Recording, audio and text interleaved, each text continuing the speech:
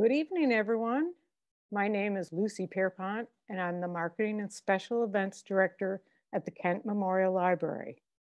On behalf of House of Books and Kent Memorial Library, it is my pleasure to welcome you to this special conversation and virtual book signing with author Michael Riedel and Tom Santopietro.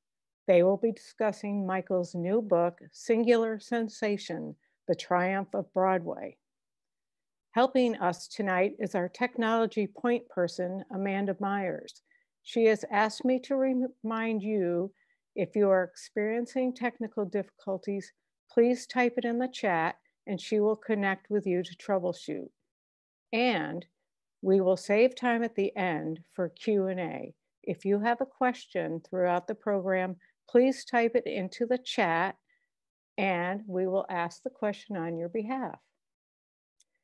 I will also put in the chat the website for House of Books and where you can go to purchase your signed book by Michael. And now I'm excited to introduce you to tonight's guests. No stranger to the Kent Memorial Library, Tom Santopietro has been our guest lecturer on a number of occasions. Tom was a childhood friend of mine, but since our piano playing childhood, he has managed 30 Broadway shows over the last 25 years and the author of 8 books, including the best-selling Sound of Music story.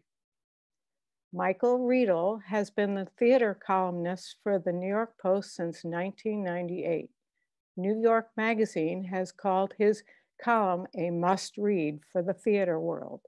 Michael began his radio career as a regular on the Imus in the Morning Show in 2011. In 2017, WOR, New York's oldest and highest rated station, asked him to co-host its morning show with well-known sportscaster Len Berman. The Len Berman and Michael Riedel in the Morning Show is the highest rating morning radio program in the New York City area. Michael's book, Razzle Dazzle: The Battle for Broadway, won the Marfield Prize for Arts Writing in 2015 and is widely considered to be the successor to William Goldman's celebrated 1967 book about Broadway, The Season. A graduate of Columbia University, Michael lives in the West Village. Welcome to you both, Tom and Michael. Lucy. Hello. Hi.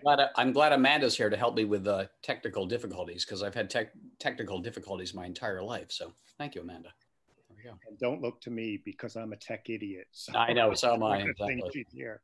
I'm an old-fashioned person, Tom. I mean, I write these old-fashioned things called books. Remember those? I do remember those. Yes, indeed.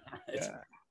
Well, Michael, look, it's a terrific book. It's a great read. It's so much fun. I recommend it to everybody listening. And I wanted to start, before we get to the specific shows you talk about, I want really just with the structure of the book, what made you decide, oh, I want to write about the decade of the 1990s on Broadway? How did you use that as the framing device? You know, the thing is, my old friend Tita Khan, the widow of Sammy Khan, whenever anyone asks Sammy, you know, what comes first, the music or the lyrics, and he says the check. And essentially, I got an advance from Simon & Schuster to write a second book after Razzle Dazzle. So I had to come up with something, and I was a little, frankly, hard pressed to come up with it. And I came up with a bunch of ideas, and my editor, Ben Lunan, a wonderful guy, great editor, every idea I pitched to him, he was like, meh, could be, maybe. He was kind of bored with my ideas. And then over drinks one night, he said, you know what, I'd like to know the rest of the story of Broadway. You told the story in Razzle Dazzle of Broadway coming back in the 60s and the 70s and in the 80s. And he said, there's another story to be told. So I thought, well, I could do a sequel. And then my original scheme was to take the book up to Hamilton, because, you know, Hamilton is arguably, you know, as famous as any movie, TV show of all time. I mean, everybody knows Hamilton. But, you know, I thought, oh, that's a long book. That's, you know, to go from the 90s up to the 2010 with Hamilton. That's a long book. And then it occurred to me, Tom, because I was a reporter covering Broadway in the 1990s as a kid reporter. And I thought, you know what? The 90s, that was an interesting period. All art forms have a kind of decade where things change. You know, if you think about, you know, the golden age of Broadway is pretty much from 43 with Oklahoma up to the end of maybe Sound of Music. So that's maybe what, 15 years or so, you know, kind of it. Hollywood had its great moment, and then the studio system collapsed. But in the 70s, you had the new directors like Francis Ford Coppola, Martin Scorsese came along. You had that decade of independent movies. And I thought, you know, a decade is kind of a good rounding off point. And I thought, you know, the 90s, that was an interesting time because as I begin the book with Sunset Boulevard, which was the last of the big British spectacles. Right. Because Andrew Lloyd Webber and Cameron Mackintosh, they dominated Broadway in the 80s with Cats, Phantom, Les Mis, Miss Saigon. And the last one of those shows was Miss Saigon. I'm sorry, was Sunset Boulevard. And I covered that show extensively because, you know, it was ribbon with scandal, and Andrew fought with Patti LuPone and Glenn Close, and we can get into all those details. But as I was plotting out the scheme for the book, I thought, you know, something happens there. You've got this show. It's the most expensive show of all time. It's Andrew Lloyd Webber at his absolute height. It's a $14 million show, which back in those days, Tom, as you know, was an extraordinary amount of money. Sure. Yeah. So Andrew wins the Tony Award in 1995 because the only competition is Smokey Joe's Cafe, which was a review of the Lieber and Stoller songs. Right? So there's nothing going on.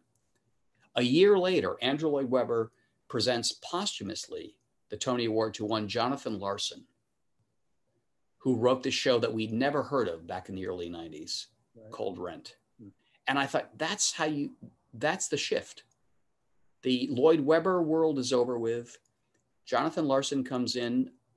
The Americans are back on Broadway again. Right. And the 90s is about the American musical and American plays coming back to Broadway in a way they had not been in a long time. And I thought, that's my starting point. And where's my end point?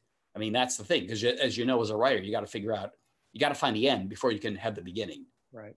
And I got the end because I got up one morning here in the West Village where I live, and I used to be able to look out my window here, and I had a straight on view, because I've lived here since 1996, straight on view of the World Trade Center. Every morning I got up, I saw the Twin Towers. And one morning I got up and I looked at the North Tower, and there was this black gash across it with smoke coming out. And I saw the second plane hit, and I saw the towers fall. And I lived through that week where what was going to happen in New York City. Forget about Broadway. What was going to happen in New York City? Right. But I remember calling my friend Jerry Schoenfeld, who was running the Schubert organization back then. And I said, Jerry, what's going on? I said, Michael, we don't know. I mean, we're told that there are bombs in Times Square. We can't open. You know, we don't know what we're going to do. And Rudy Giuliani, when he was sane, he wanted to show the world that New York was still open for business and not brought to its knees by terrorists.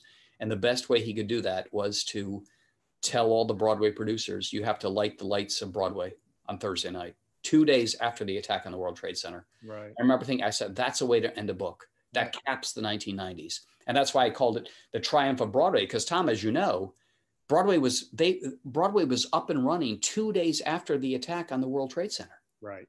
I mean, the Producers was the biggest show in town then. And I went with Mel Brooks and Anne Bancroft. I went with them to the Producers that night. Matthew Broderick and Nathan Lane were in it. And Mel and Anne and I were at the back of the theater. And maybe 500 people were there. You know, you could not get a ticket to it, but it was after an attack.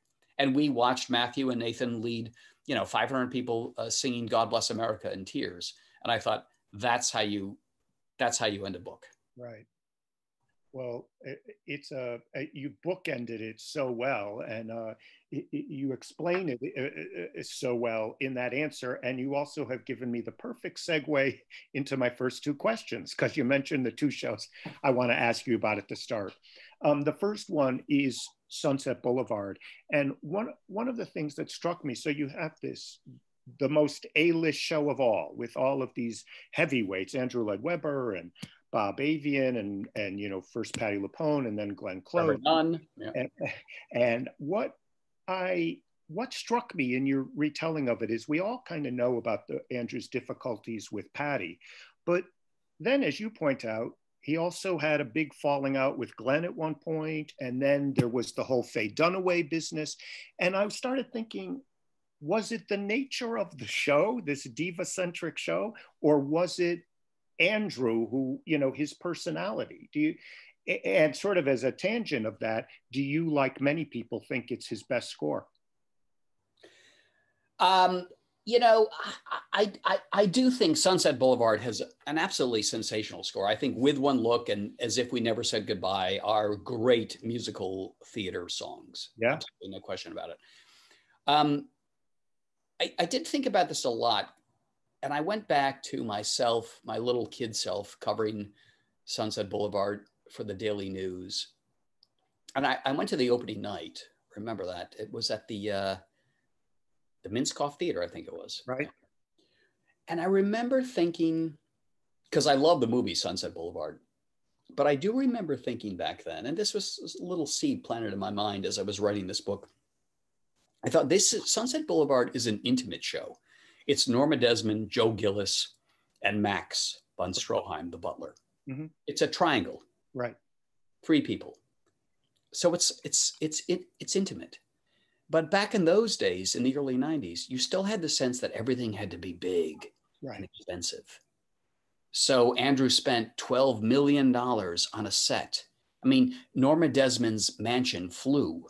I mean, is that dramatically relevant? I mean, the only house I've ever seen fly is the one in The Wizard of Oz when Dorothy's house gets caught up in a tornado. Right. And I remember thinking the whole thing felt heavy to me. It just felt like there was a hangover of another era that seemed to be ending.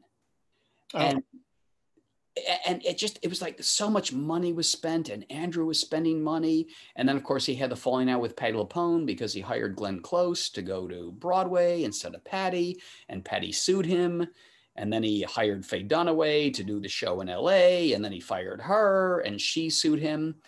And I covered all that. I covered all that stuff. But I do remember thinking it was kind of the beginning of the end of an era of this heaviness of shows, that everything had to be about sets.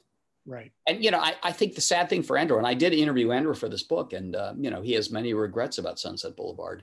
But I think they were all caught up in a time where, you know, we had the Heaviside Layer and the tire flew up in Cats, and we had the barricades in Les Miserables and the helicopter in Miss Saigon, you know, and the chandelier in Phantom. Everything had to be big and huge.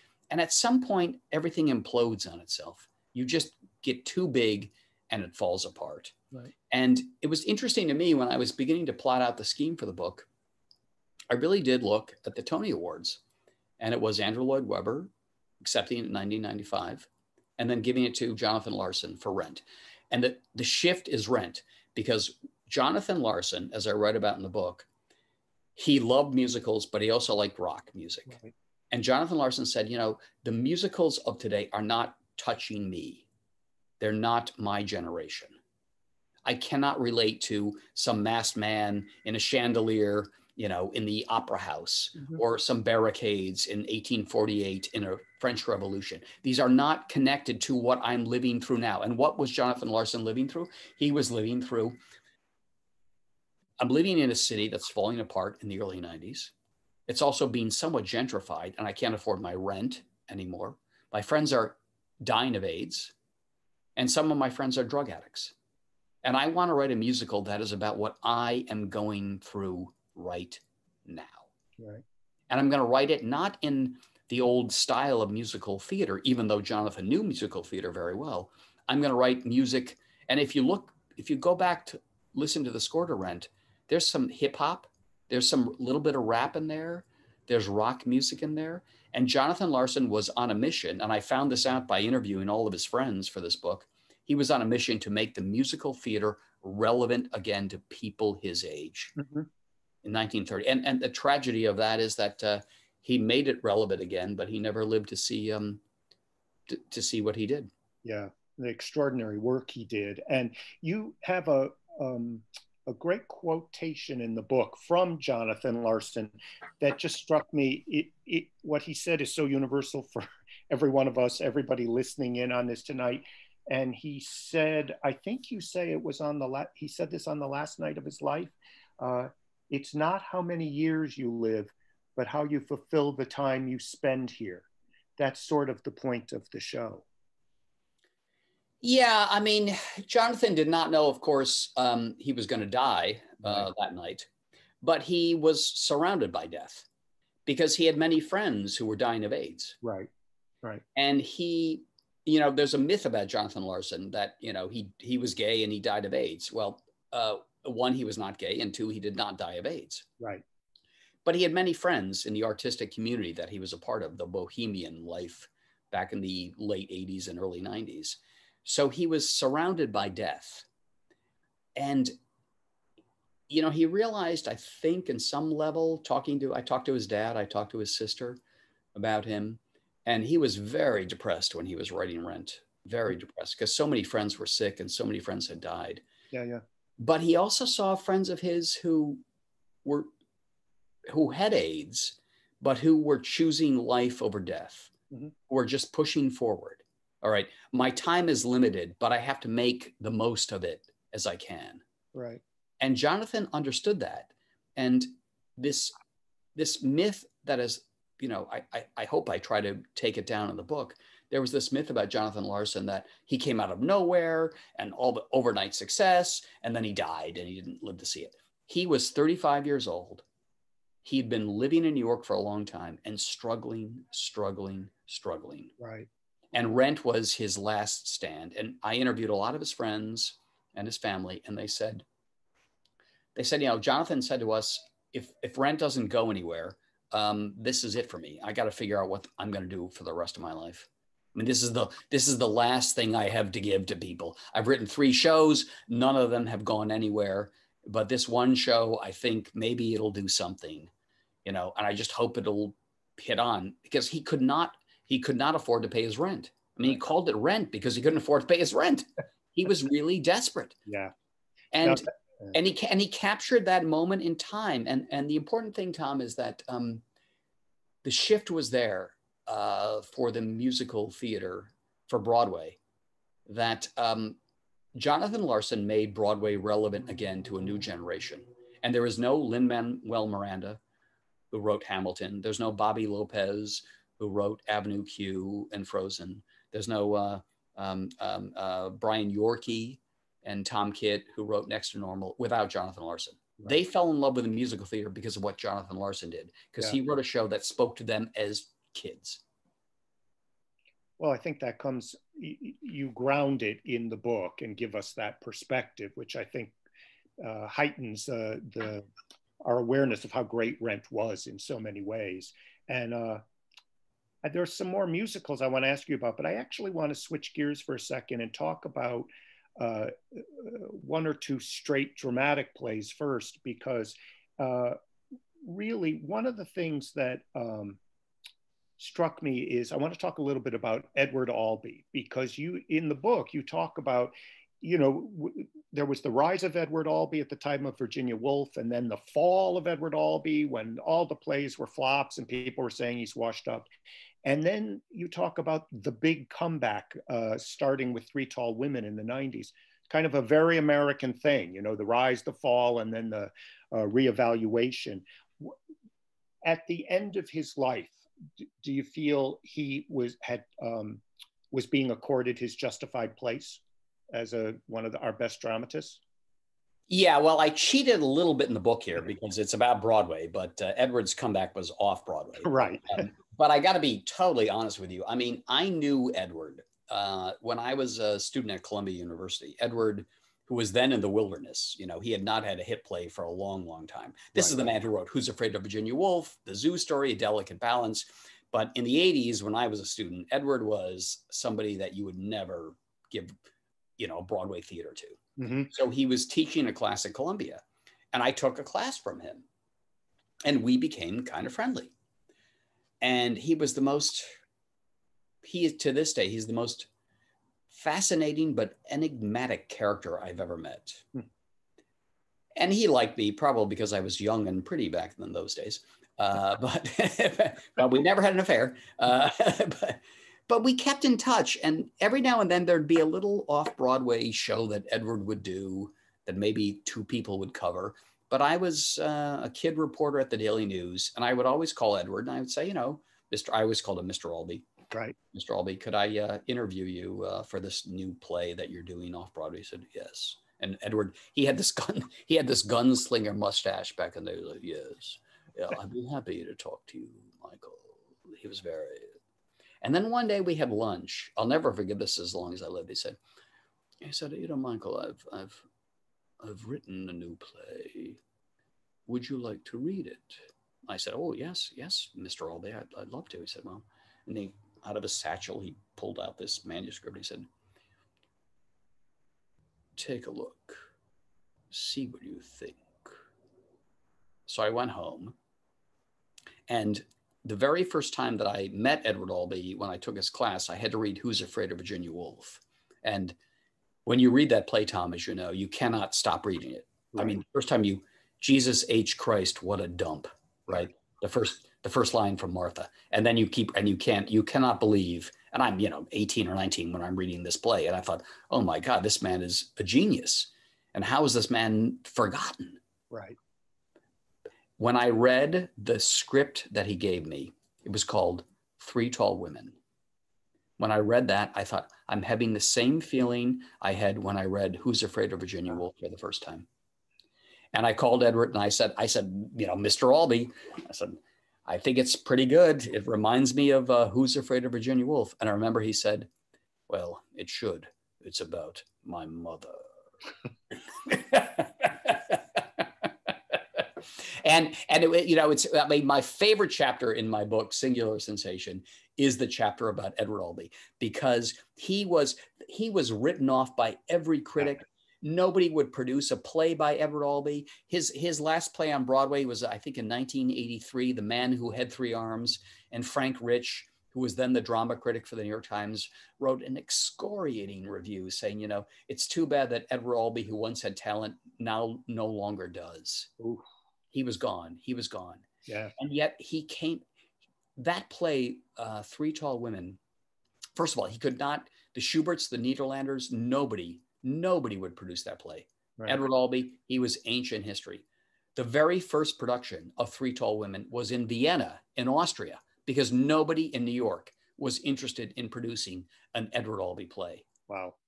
And then it got here to Westchester. There was a theater in Westchester where it was done with the great Myra Carter and Marion Seldes. And wonderful story. I don't want to give too much away in the book, but I have to tell you this because it really touched me. I knew Myra Carter, I knew Marion Seldes, but they're all dead now, so I could not interview them for this chapter on Edward, and Edward was gone too. But Jordan Baker, who was the young woman in 3 Tall Women, she was the young one. I could get to her, and I interviewed her, and she told me kind of a moving story. I think she said, my brother had died of AIDS. My agent had AIDS. Remember, this is back in the early 90s.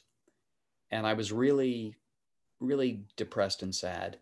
And my agent called me. He was dying, but he called me and he said, there's this play by Edward Albee, and no one really cares about Edward Albee anymore. But it's going to be done up in some little theater in Westchester. And I think it's probably good for you, having taken care of your brother when he died, just to go up there and live in a cabin and get away. And you're going to be with Marion Seldes and Myra Carter. So Jordan goes up there, and she's with Myra and Marion and Edward. And they do a table reading of the play of 3 Tall Women. Mm-hmm. And at the end of the play, 3 Tall Women, which we had that great revival with Glenda Jackson. Glenda Jackson, yeah. At the end of it, it's about death. It's about, when we stop, when we can stop. Mm. And Myra Carter, when she said that at table reading, and she said, when we can stop, when we can finally stop. She looked up at Edward and she said, this is going to be your next fucking Pulitzer Prize.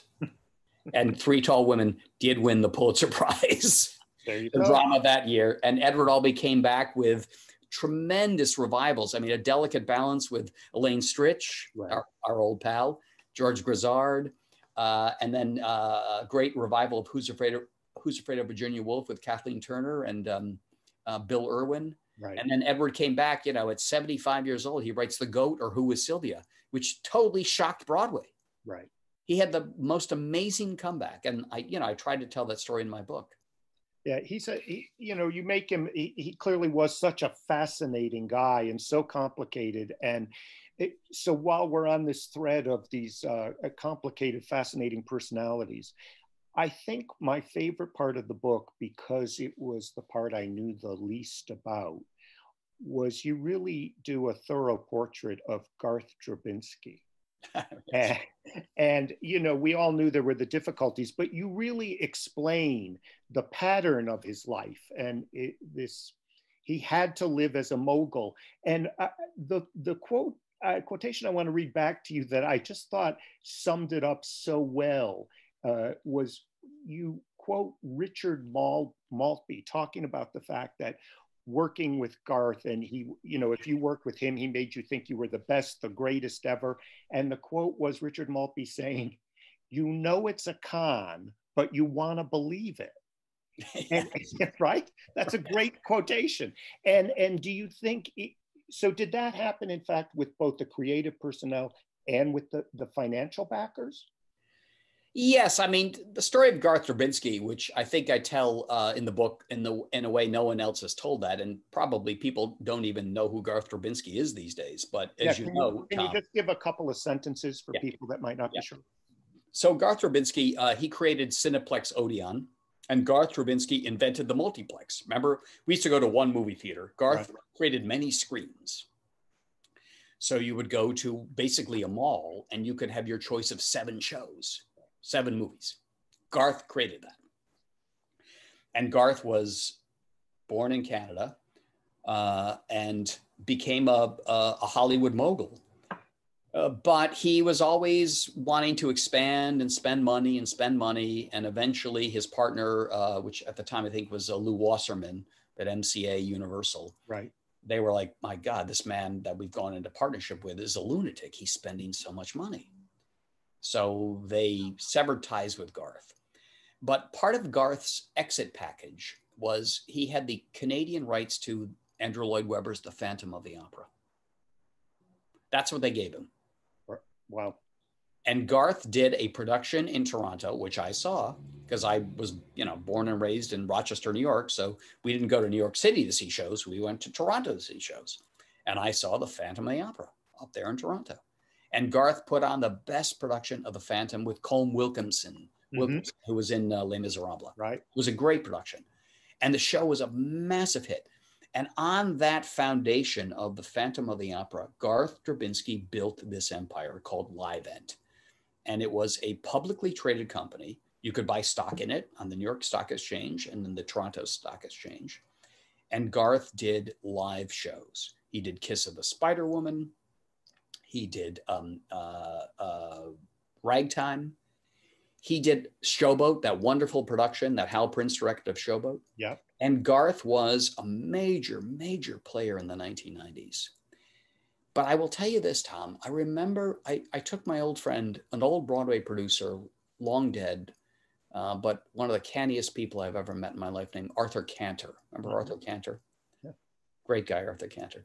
I took Arthur as my date to the opening of Showboat at the Gershwin Theater. And it was the opening night. This was a $10 million revival of Showboat. I mean, Showboat is a great show, but for $10 million, a little excessive, let's say.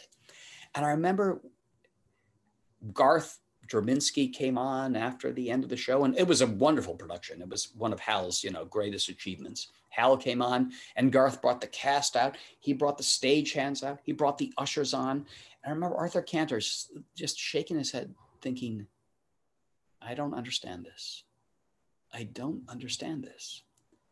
And I said, well, Arthur, what don't you understand? He said, I don't know how this show can ever make any money. It's just, there's so many people on that stage. Right. How can it make money? And that was the moment where I thought, maybe Garth Drabinsky spends too much money. And then as Garth got bigger and bigger and bigger, we began to hear from people like Arthur Cantor and from our friends at the Schubert organization. They all were scratching their heads saying, none of this makes sense. He spends so much money on these shows, so much money on advertising. Where's the money coming from? Where is it coming from? And so there was that little suspicion that I always had about him. Mm-hmm. And of course, at the end of the day, it turned out that Garth Drabinsky, his entire empire, was a complete and total fraud. Right. He kept two sets of books. The one set of books he showed to his investors, the stock exchange, that said, oh, every show is making a ton of money. The secret set of books was the set of books that said the sea of red ink is widening and deepening. And it was all a scam. And at the end of the day, Garth Drabinsky went to jail for fraud. Well, it's like something out of The Producers, which is something I wanted to ask you about next, which is, you know, you're great in talking about how The Producers came about and the movie and Mel Brooks. And, you know, it was such a huge hit and such a fun show. But you raise an interesting point in the book, which is, granted, it won all those Tony Awards, it ran for 6 years, but I think people thought it was going to run for 10 years, 12 years. And one of the things you talk about is, do you think the identity of The Producers ultimately was tied too closely to Nathan Lane and Matthew Broderick? Yeah, I mean, listen, I remember when The Producers opened, and it was absolutely, the opening night of The Producers, it was on the front page of every newspaper in New York. Right. New York Times, yeah. The New York Post, the Daily News. It was the biggest show of all time. And it was there because of Mel Brooks, no question about it. Yeah. And Susan Stroman, the great Susan Stroman, who directed and choreographed it. Yeah. But Matthew and Nathan brought a kind of chemistry to it that you can't replicate. I mean, Tom, you know, you've been backstage your whole life. You know, you're Elaine Stritch, you're Nathan Lane, or you're not. And you can't create those people. Right.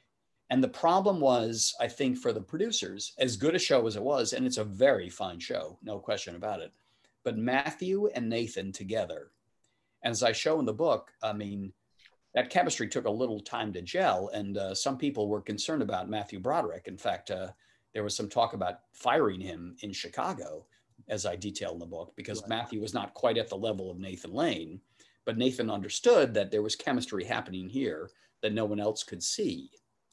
And when that chemistry, when Matthew finally rose to the level of Nathan, right. you had one of the most amazing opening nights I've ever been to on Broadway. And you had that amazing year, right? You know, 2001, the spring of 2001, of Matthew and Nathan dominating. It was bigger than Broadway. I mean, everybody wanted to see The Producers. Right. Everybody wanted to see it. And it took off like a rocket. And the problem was, and we got through September 11th, as we talked about earlier, and Matthew and Nathan, you know, they soldiered through and they brought that show back as they brought Broadway back. But when they left, there was a diminishment on the show because they were so closely identified with it. Right. And then the producers of The Producers made a big mistake. They hired this guy named Henry Goodman, who was an English actor, very fine actor, no question about it, very fine actor. And Henry Goodman, also a musical comedy person. He was known for his Shakespeare roles, but he was in Guys and Dolls in London and did very, very well. So they hired him to replace Nathan Lane. And the problem was that he was English and he could not get the rhythms of Mel Brooks. Mm. And, you know, those rhythms those are New York Jewish rhythms. Right. That's what they are. You know, that's Mel Brooks, Sid Caesar, that whole Larry Gelbart, that whole writer's room of guys. Yeah. You can't put an English guy into that room. He doesn't get it. And so I had heard when Nathan left, I'd heard from friends of mine in the show, and I kind of detailed this in the book, that they were scared because this new guy, Henry Goodman, playing Max Bialystock, is not getting laughs. Not getting the laughs. So I thought, oh, well, I better check this out. So I bought a ticket. Don't tell the producers of the producers, but I secretly bought a ticket to the Wednesday matinee before this English actor Henry Goodman was going to open. And I'll never forget this. So I bought a ticket the last row so no one would see me. You know, I bought a cheap seat when they were cheap. And, well, they'll be cheap again when we come back after the pandemic. But I sat in the last row of the orchestra, and Henry Goodman comes on as Max Bialystock. And he has this line, and Nathan got a laugh every time. He said, "When I was young and gay, but straight," big laugh. Henry Goodman said, "When I was young and gay, but straight." No laugh. Right. And then I heard this banging behind me, and I turned, and it was Mel Brooks.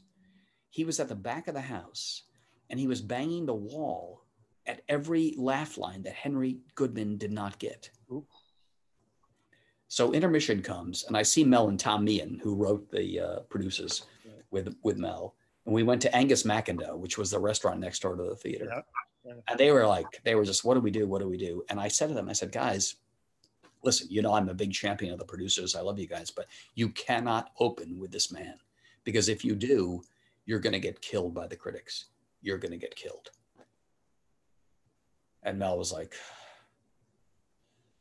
don't panic, panic.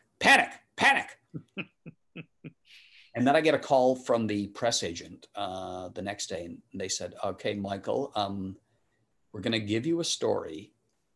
It's going to be exclusive to you, but we have to plot it out. So don't run it on Friday. Do it for the Monday paper in the New York Post. I said, okay, we're firing Henry Goodman because Mel and Tom have heard what you said, and they know the show cannot reopen with this guy. And they fired him. And I had the exclusive front page story in the New York Post that they fired Henry Goodman, and they put in Brad Oscar, I think it was, who was the understudy. And Brad was great and terrific. And but the show, frankly, as I show in the book, it never recovered from that. It was so closely caught up with Matthew and Nathan and their fabulous chemistry that without the two of them, as good as the show is, it became a show that you didn't want to see anymore. If you missed it with Matthew and Nathan, you missed something, and why bother? Right. Yeah. Yeah. Well, I want to ask you also about another blockbuster show that you write about in the book in great detail, and it's really fascinating, and that's The Lion King. And, you know, that extraordinary work that Julie Taymor did. But if you could, the thing that really struck me was if you could talk a little bit about how, in a way, The Lion King almost didn't happen after that disastrous presentation to the Disney executives you talk about. Yeah. Well, of course, Disney had come to Broadway with Beauty and the Beast, which was, frankly, a kind of a boring theme park show. And we all hated Disney back in those days. We thought, oh my God, this is the end of Broadway as we know it. It's going to be, you know, Times Square is going to become a theme park. And so Michael Eisner, who was then running Disney, and Beauty and the Beast, as much as we hated it, was a big success. I mean, it made a lot of money.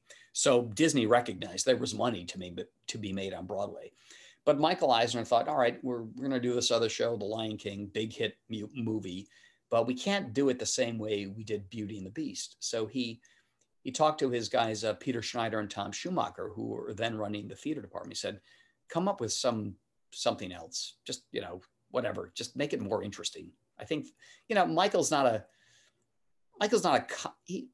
complicated guy intellectually. He's like, just make it interesting, you know, make it something interesting, right, different. And it was Tom Schumacher and Peter Schneider who said, well, you know, because those guys, they came from the avant-garde theater world and they were working at Disney in the animation department. And then they took over the theater department.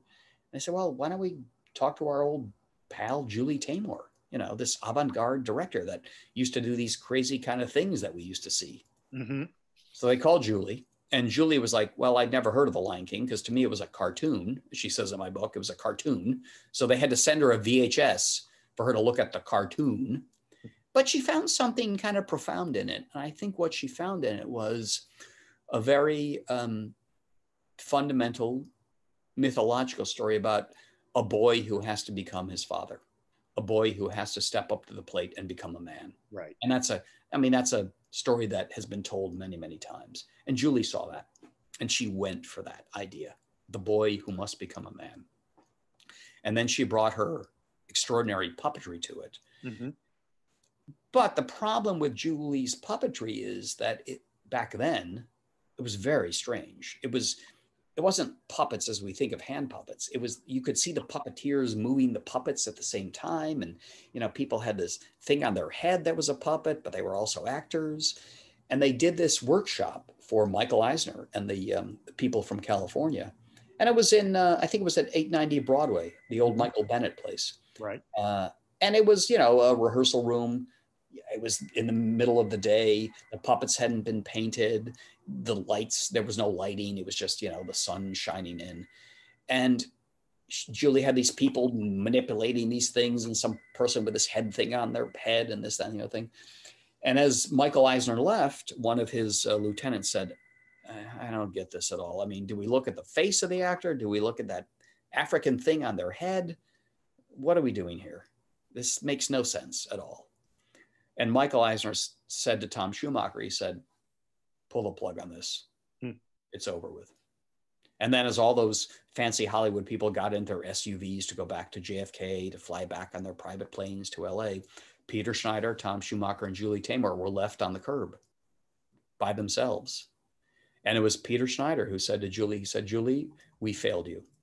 We have not shown your work in the best possible way. We have to get this back in front of Michael again. And this time we're going to do it in a theater. Everything is going to be painted properly. Everything's going to be lit brilliantly by Don Holder. Mm-hmm. And so they did another workshop for an audience of one. And that one person was Michael Eisner. And Julie came up with 3 different versions of The Lion King. The first version was kind of like Cats, with people with fur and leotards and this kind of thing. The other one was kind of a hybrid of Cats and Julie's vision.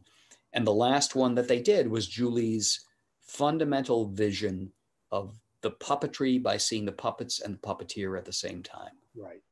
And Michael Eisner sat there. Now he's in the Palace Theater in the 10th row. Everything's lit brilliantly by Don Holder. Julie's painted all the headdresses. Everything is beginning to come together. And Michael Eisner made one of the great decision in the history of showbiz. He said, you know what?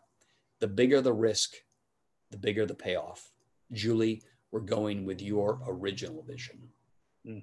And to this day, The Lion King has now grossed worldwide $10 billion, making it the most successful entertainment property of all time. Wow. The most successful of all time. Wow. Well, then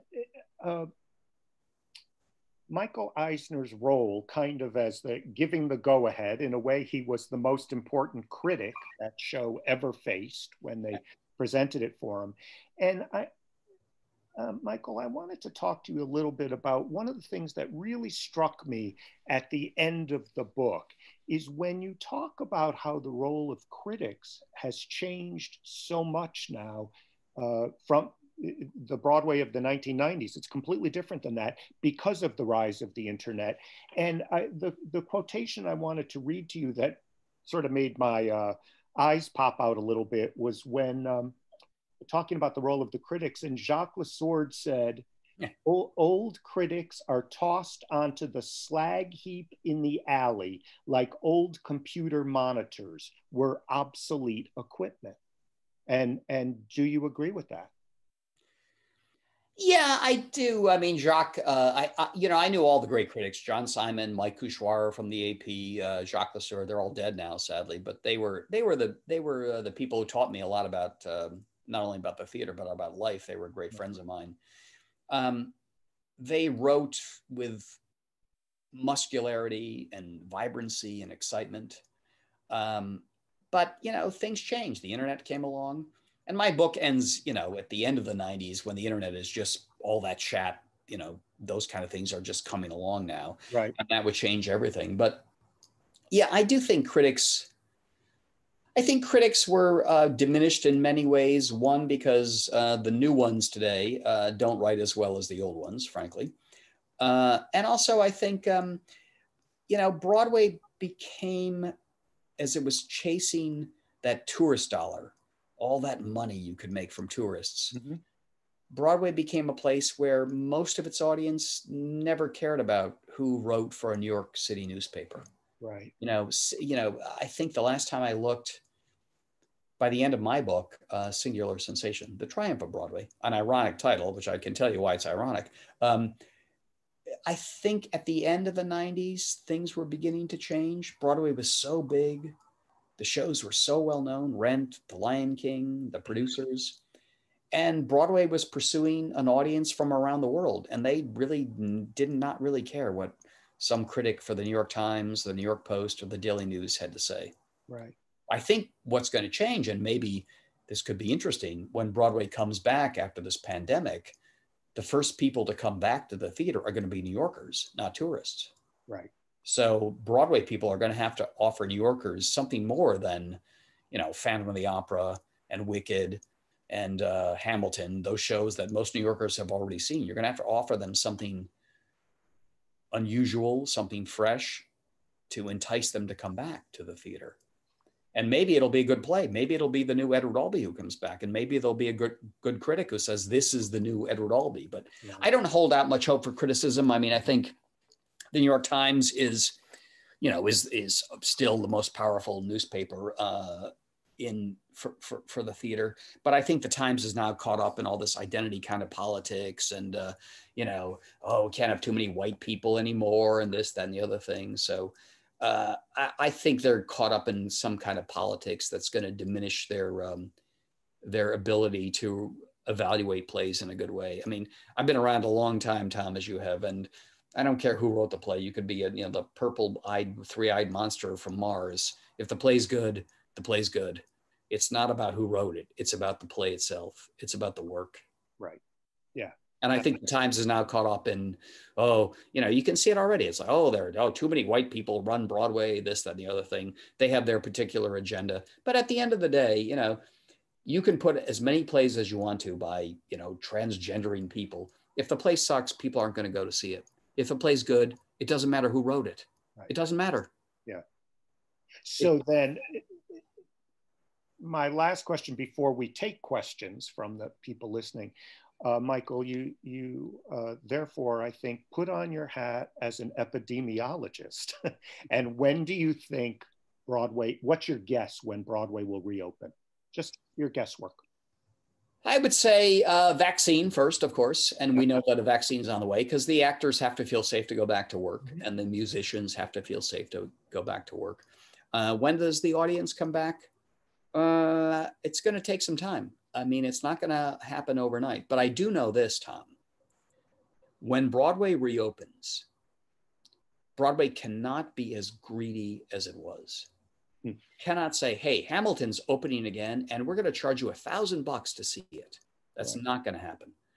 The Broadway people, our producer friends, our theater owner friends, our union friends, they have to figure out a way to make those ticket prices affordable to entice New Yorkers, because they're not going to be tourists for a long time. Right. For a long time. Yeah. You have to say to New Yorkers, come back to the theater. We're not going to charge you $1,000 to see Hamilton. We'll charge you $150 maybe. Right. Broadway has to come back with ticket prices that are reasonably priced that will entice New Yorkers to come back to the theater, because people will be scared. Yeah. The vaccine is not going to, listen, I deal with this every morning on my radio show. I talk to doctors all the time. They say, yeah, the vaccines are on the way, but it's going to take a long time to vaccinate all of the people on the planet. Yeah. It's not going to happen tomorrow. We're not going to go to CVS and get the vaccine tomorrow. Yeah. So Broadway's got to figure out, how do we bring people back? And the best way you can bring people back is to make the ticket prices affordable again. Because frankly, Tom, as I show in the 90s, Broadway, big success in the 90s, but man, they got greedy. and they upped those ticket prices to a point where they said, you know, we don't really care about the regular New Yorker who used to love the theater anymore, because all the tourists are pouring into this city from China and Argentina and Europe, and they'll pay any price to see our shows. So screw the old New Yorkers who are always there for the theater. Well, you know what? It's time for Broadway to realize the New Yorkers will always be there for the theater, but make them come back at a reasonable ticket price. I agree. And I think the one thing everybody can agree on is how much we want Broadway back and how much we want it reopened. It's so important to the city. Michael, before we take questions, I just want to say it's a terrific book. It's a great read, and I wish you great success with it. Thank you. So I have one question in here already that I wanted to, this is an interesting question going back to Garth Drabinsky from Patrick Pacheco. Oh, our friend Patrick, yes. Our friend Patrick. And he says, to what extent was Garth Drabinsky's handicap, as someone who'd survived polio earlier, to what extent did it determine his life, work, and career? Well, Garth was stricken with polio as a boy, really, and he had a club foot, you know, and it was very embarrassing to him. I mean, I don't really want to get too much into the psychology of Garth Drabinsky because you know, that would be actually too scary to go down that rabbit hole. But I think Garth had something to prove all the time. Yeah. You know, he had to show everybody else on the playground that he was as good as they were, even though he was hobbled. But I actually think more than the polio, I think it was actually his being Canadian that really drove him. Right. Because he always felt, and I knew Garth, and he always felt that we Americans, you know, Canada is like that's that nice little place with Niagara Falls there, and you know, Toronto's got some needle, and maybe you go to Vancouver and have some good oysters. But Canada was this nice, you know, nice little place that was to the north of us, of this big mass with like 12 people lived there. I think what drove Garth more than his club foot with polio was his sense of being a Canadian. Yeah. And you Americans, I'm going to show you guys, we're not just your friendly, nice neighbors to the north. I can be as rough and as aggressive and as capitalistic as you Americans can be. Right. So I think it was more his being a Canadian than it was being somebody who was stricken with polio that drove him. Very interesting. Okay, here's another question that just came in. Being a big fan of Tennessee Williams' drama style, what contemporary playwright do you see as a successor to his style? Very good question, but I really, to be honest with you, Tom, I don't see artists and writers as really successors to anyone else. Where does Tennessee Williams come from? You can't say. Where does Edward Albee come from? Mm-hmm. Where does Eugene O'Neill come from? Where does Arthur Miller come from? Yes, of course, you know, if you plot it out, you can see if you look at Edward, you can see the influence of Samuel Beckett on Edward. Mm-hmm. But I don't really think you can say, here's the new Tennessee Williams. I mean, I would rather somebody come up and say, oh, this is the new Tom Santopietro, who's written a play that I couldn't even imagine that anyone could write like that. So I don't look for those kind of things. Who's the new Tennessee Williams? Right. These great artists, these great writers, I don't know where they come from. They come from somewhere, but you can't make a mold for the next Tennessee Williams. You just can't. Right. Yeah. They're unto themselves. Exactly. And that's why they're artists. Yeah, right. Now, if anybody else wants to type in questions, go to the chat tab and you can put it in. Michael, here are some, let's see, another question to ask you. Okay. You have a reputation as a columnist of being occasionally snarky. Your books don't have this tone. Is this the advent of a kinder, gentler Michael Riedel? It's a fair question. But I think when I set out to write my first book, Razzle Dazzle, I realized that if I took the snarky attitude that I take for 800 words on a column in the New York Post on Friday, that kind of tone would be incredibly tedious over 400 pages. Right. It would just get really boring. Yep. And, you know, my books, if they have any value at all, is I went back and I interviewed everybody. Yeah. And I took myself out of them. You know, it's not about me. It's about the people who did the things that I never did. I didn't create the Lion King. You know, I didn't do a chorus line. I didn't save the Schubert organization. You know, I did not write Three Tall Women. So I went back and I interviewed all the people who did those things, who wrote them, who produced them, who marketed them, who believed in them when no one else believed in some of those shows.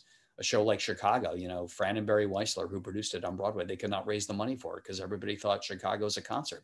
4 performances at Encores, who's going to pay $75 on Broadway to see a concert? Right. Nobody believed in that show. You know, I don't do those kind of things. Those are the people who create, who take the risks. So I, as a columnist, can sit on the sidelines and throw spitballs at them. And it's fun. Believe me, it's great fun. But for a book to sustain that kind of snarky tone, oh my God, it would be, first of all, it would be too tedious and annoying for me to write. And it would be unbelievably tedious and annoying for you guys to read. So right. I take myself out of that. Okay, fair enough. Here's, I think we have time for 1 or 2 more questions. This question is, how detrimental do you feel that social media has been or not been to Broadway? Well, I mean, social media is a double-edged sword because you find out if the first preview of a show out of town is terrible, you know it right now. You know, somebody with a laptop is a Walter Winchell, or now with a cell phone, I should say, is a Walter Winchell. Right. They can say, this show in the Colonial Theater in Boston sucks, right? It used to take us a little while before time we used to hear about if the show sucked in Boston. Now we know after the first act if the show sucks. But on the other hand, social media is like, I just saw the show and it's tremendous. It's great. It's exciting. So, you know, I actually fundamentally don't think things have changed that much with social media. It's about the work itself. If the work is good, somebody with an iPhone is going to say, I just saw the show out of town and I loved it. It's great. It's fabulous. Right. If I saw the show and it sucks, probably the show sucks. And when it comes to New York, it will still suck. If it was great in Chicago, if it comes to New York, it'll be great in New York. So it's really not about social media. It's just about the artists creating things and doing things. Right. And, you know, the mechanism of how you tell people about shows has changed. I mean, back in the day, it was newspapers and critics, and now it's social media. But social media is only responding to the work. And if the work is good, social media will embrace it. And if it sucks, it will say it sucks. So, you know, it really, you know, there's nothing new under the sun, frankly. Right. It's still showbiz. I mean, listen, if the show's great, if I wrote a show and somebody, you know, with some 20-year-old kid who went to see my new musical in the Colonial Theater in Boston and loved it and posted online, I'm going to be very happy. Right. If my show is not so good and somebody says show isn't very good, I'm in trouble. I mean, come on. Ultimately, it's about the show itself, the play, the musical, whatever it is, as good as it is or as bad as it is. It doesn't matter if it's Frank Rich telling you it's bad or good, or if it's some little kid with a handheld device telling you if it's good or bad. Well, as far as I know, you haven't yet written a play or a musical, but you have written a terrific book. We have to get in the plug. There are signed copies of the book at houseofbooksct.com in Kent, Connecticut. Michael, it's a terrific read, and I hope it finds a very wide audience. Thank you, Tom. I appreciate that. And I think that's all right. I'll ask you one other question that just came in. Okay. Who would you say is the best choreographer on Broadway? Today? I think they mean today. Well, to be totally honest with you, I came of age seeing Nine. That was the big musical that made a big impression on me when I was a kid with Tommy Tune. And I think we've lost that tradition of the director choreographer, Michael Bennett, Bob Fosse, Tommy Tune. Susan Stroman, I think Susan Stroman definitely is up there with those greats, but she hasn't done anything in a while now. But I actually kind of think, Tom, that choreography is a bit of a lost art now. Bob Avian, your friend, he comes from that world. Right. He knows that world well. Yep. But, I guess my problem with choreography today is that the great choreographers, Michael Bennett, Bob Fosse, Jerome Robbins, Bob Avian, Susan Stroman, the choreography, the movement comes from the drama. It's not imposed on it. It comes from it. Right. So when you look at something like West Side Story, when Tony and Maria meet for the first time, the dance at the gym, and all that jangular Bernstein music going on in the back, and the Sharks and the Jets, and all that tension is there. And then Tony and Maria see each other for the first time, and everything is quiet. And all they do is they just flutter and they snap, with a little snap there. Right. That comes from the storytelling. And I find today a lot of choreography is just kind of imposed on it.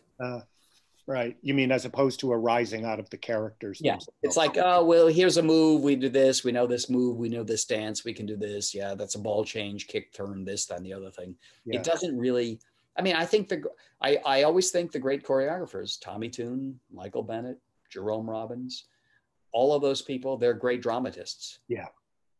They're as much a playwright as they are a choreographer, because they understand the emotional moment that can only be told in dance. Right. Just the way Sondheim is a dramatist. Absolutely. Yeah. Absolutely. But I really can't say it actually, I've seen a lot of shows over my years, but I've never seen anything like, when I was a kid with, that the opening number of Nine, that Tommy Tune, you were there, right? You saw it. La, la, la, la, la. And Guido Contini conducting all those women as they come on. And every single woman who comes on, Tommy gave that woman her own movement. Right. And that came from the drama of the show. Right. Exactly. Yeah. Well, we could keep going because the questions are coming in, but we've already gone over the time limit. So thanks so much, and hope to talk to you soon. Anytime. Thanks, Tom. Appreciate it. Michael. Bye. Bye-bye.